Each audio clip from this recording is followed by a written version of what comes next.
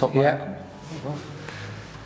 Mr. Solly, you did a talk recently to the PAG organisation. You expressed a couple of really big concerns about the way the tax structure is going in the Isle of Man.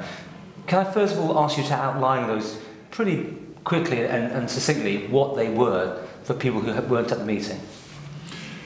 Well, before we get to that, if we may, Paul, my principal concern is that radical changes, the 010 followed by the DPC and now the RE was a major radical change to the system of income tax in the Isle of Man.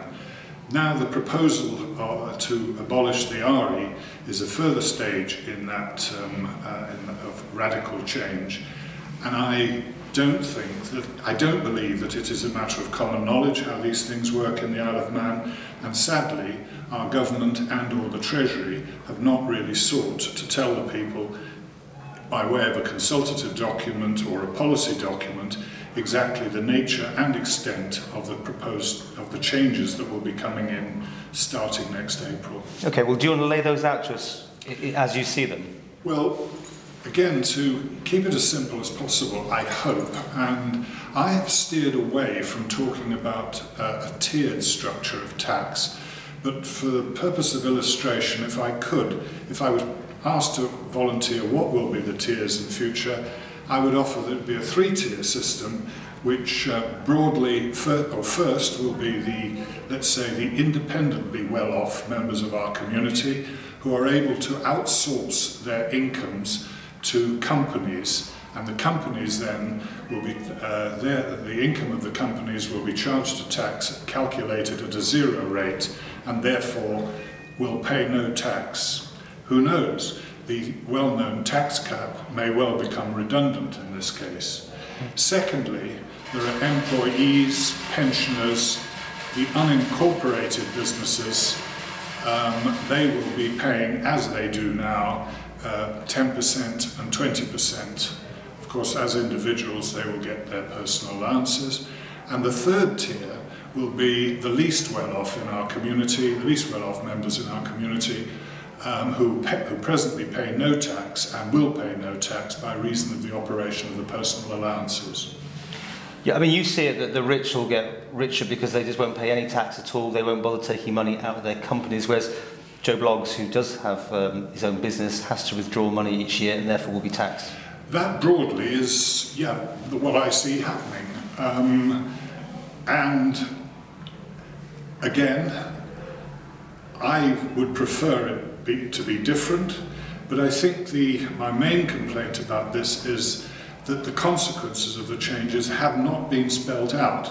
We were going into a general election, people the government had an opportunity to say that to make a case for what they're doing, and there is a case for what they're doing, simply to maintain the zero rate of tax for our client companies and trusts in the corporate service provider area. So there is a case for that, but at the moment we simply have a one-line statement in the budget which says we're going to abolish the RE, and very few people know what the RE is in the first place. But the government says they had no choice. They have to remove that to comply. Well, that's an interesting thing. It would be interesting to know how we got to where we are. I mean, what steps, what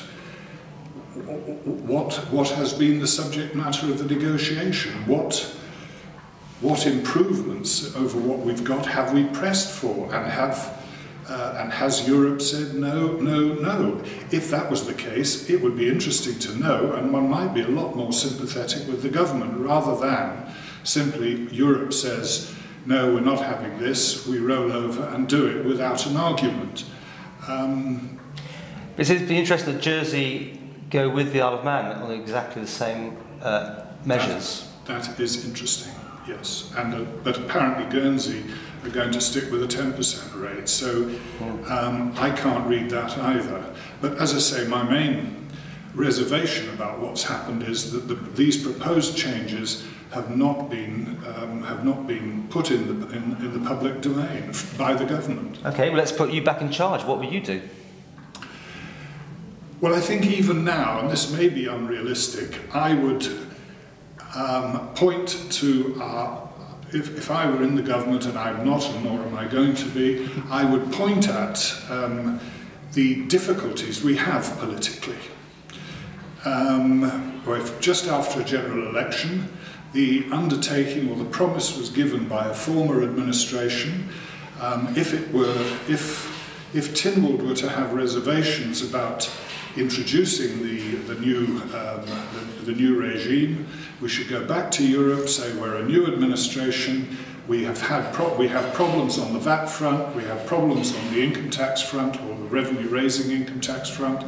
We've got the prospect of national insurance contributions being rolled into income tax, and so we've got major restructuring to do on the tax. Basically, Europe, hey guys, can we have a year or a couple of years to review our situation? Who knows, maybe even appoint a commission to develop a new national tax strategy for the Isle of Man. And just before concluding on this, the interesting thing also is that there is a quote from one of the director of the some unit in the OECD, where basically he recognises that, he says he doesn't think that there'll be any politician that would introduce the abolition of corporate taxation, and yet this is what we seem to be doing.